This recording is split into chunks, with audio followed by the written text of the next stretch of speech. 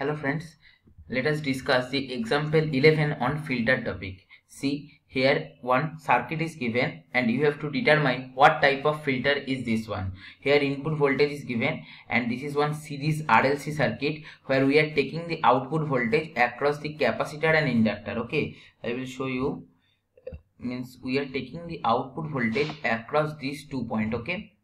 So across the whole capacitor and inductor, what is the total output voltage or voltage drop, that we are calculating, and so that we have to determine that what type of filter is this one. So first step is conversion of this circuit in frequency domain. So after conversion we get this, the resistance R will be R only and the capacitor will be converted into 1 by j omega c and the inductor will be converted into j omega L, and here Vi of t was there, that will be converted into Vi of j omega, and here V output of t was there, which is converted into V output of j omega, where V output of j omega across these 2 points. See carefully, across these 2 points, here positive polarity, here negative polarity, and here V output of j omega is there. Okay,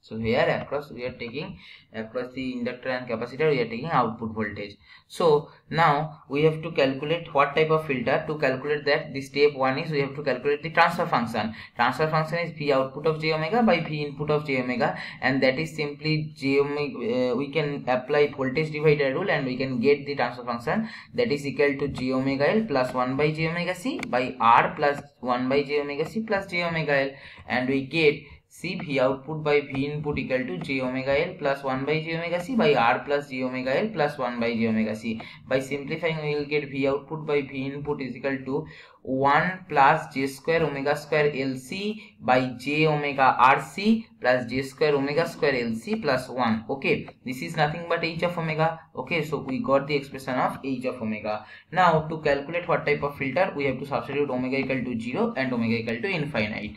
See, we got the expression of h of omega is equal to 1 plus j square omega square LC by j omega RC plus j square omega square LC plus 1.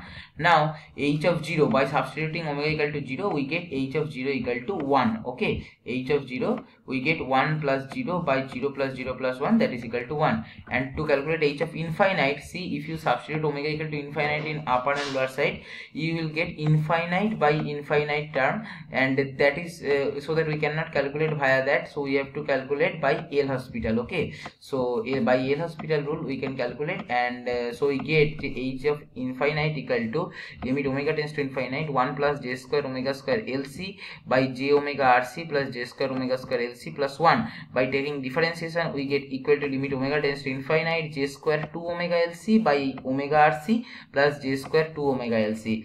Okay, and now see, we again this is coming infinite by infinite, so we will again take one time differentiation and we get equal to limit omega tends to infinite j square 2 LC by j square 2 LC. j square 2 LC, j square 2 LC cancels each other and we get 1. So limit omega tends to infinite 1, that is nothing but 1. So what we are getting, h of 0 equal to 1 and h of infinite also equal to 1. So as h of 0 equal to 1 and h of infinite equal to 1, and you know from my theory class of previous videos that it is the condition for bandstop filter. So obviously this circuit is nothing but one bandstop filter. Okay, so you have to analyze this circuit in such a way, practice this type of questions more and more.